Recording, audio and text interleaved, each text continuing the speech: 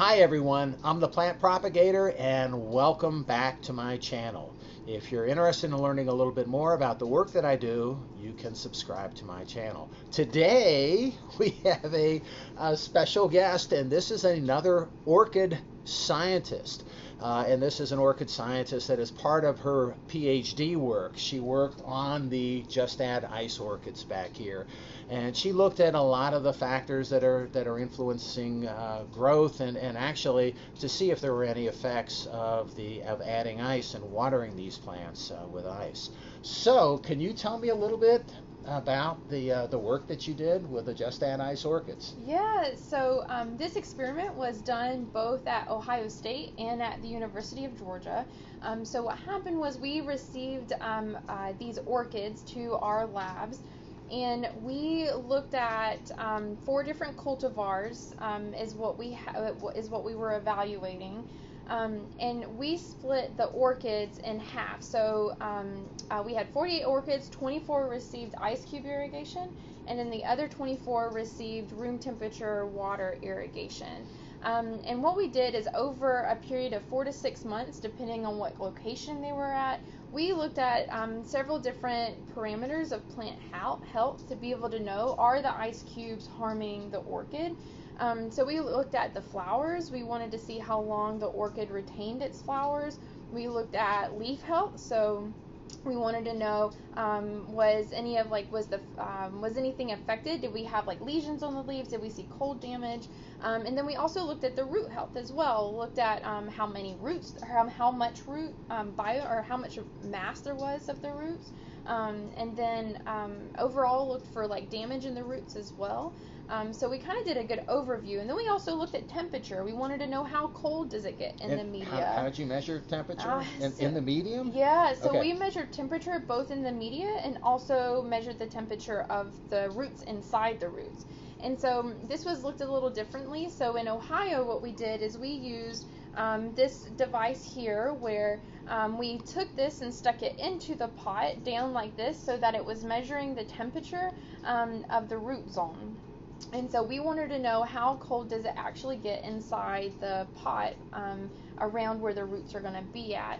And we found that it doesn't really get that cold. And then once it gets cold, the temperature increases back up to the normal temperature after 5 hours. And so it doesn't remain chilly for that long. Okay, so when you say not that cold, so how cold do the roots get? And then you said for not too long, so how long does it stay cold? Yeah, so what happens is, so we also did an experiment, so to give you some comparison first of what this looks like. So what we did first is we wanted to understand how cold can the roots withstand, like what is the temperature that the roots can withstand. And so what happened is that we put these roots in a very extreme temperatures, and it's what's called an antifreeze bath. And so we put it in there, and we measured the internal temperature of the root, and then also measured the photosynthetic health of the root as well.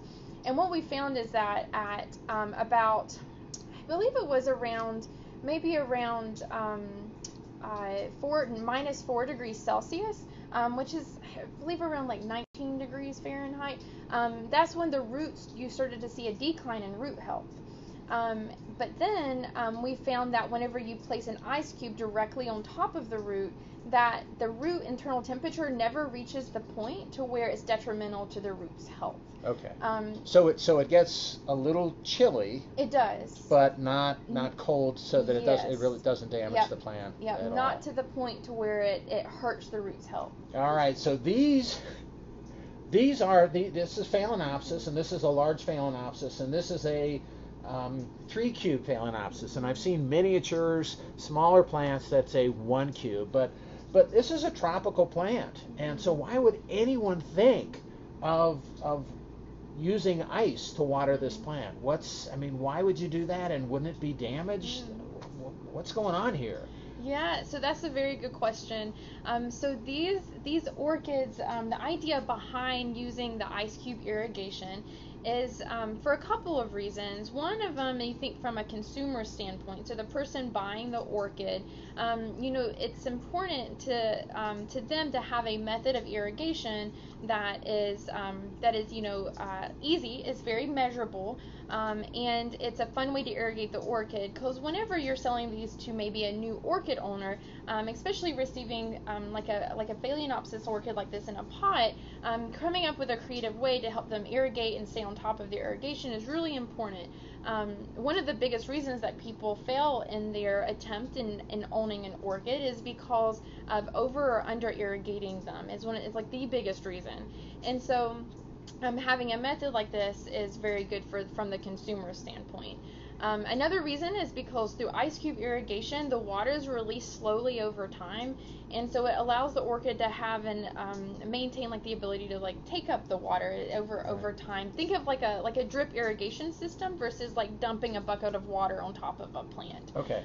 So those are the big reasons of why ice cube irrigation is something interesting and something that is something that's kind of big and people are interested in. For me, I've killed my share of orchids, and for me, it's underwatering is usually not what it's usually overwatering. That does it for me. Okay, so another question is that as far as comparing the growth of the orchids with the ones grown on ice versus just the regular room temperature water irrigation, was there any difference in any of the characteristics that you looked at between those treatments? There wasn't. So through looking at both the flowers and then looking at the leaf health as well as the root health, we found that overall that there was no differences. So the health of the orchid was not negatively impacted by using ice cube irrigation. There were some differences within the cultivars, which is you would expect, as all the cultivars may behave very differently. But overall, we saw no negative impacts, and so that was we were excited to see that. That is exciting. Yeah, it's very interesting. So okay, yeah, it's good. So with this plant right here, I see that there's leaves and new roots down here. Do you need to be careful about where you place the ice when you're putting the ice on the orchid? Yeah, for sure. So it's really important to be careful where you place the ice cube whenever you're putting it in your pot. So you don't want to put it on top of any leaves because it will cause ice damage to the leaves. You definitely want to avoid that.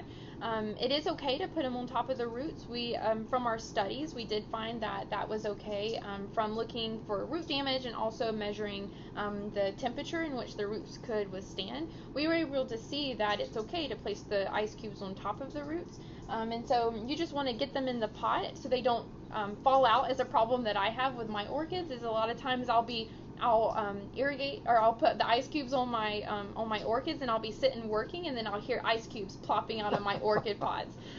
So I think that making sure that they're in there good, and then just avoiding the leaves is best. Okay, all right. So I think that's lots of very good information here. These are beautiful plants. I got this from a really nice display at one of the local stores, and we're hearing from an orchid scientist. This works, ice works, and go and have at it. So that's all I have for today. Thank you very much for spending time with me, and happy propagating.